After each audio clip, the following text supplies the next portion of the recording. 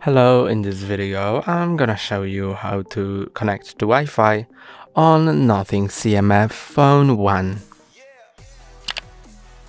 To connect to Wi-Fi, go to Settings, then Network and Internet, and make sure Wi-Fi is enabled. When it's enabled and you're standing close enough to the access point, then click on the SSID of your network and enter its password. Press on connect, and if you've entered your password correctly, then you're connected. That's all for today. Don't forget to like and subscribe. See you next time.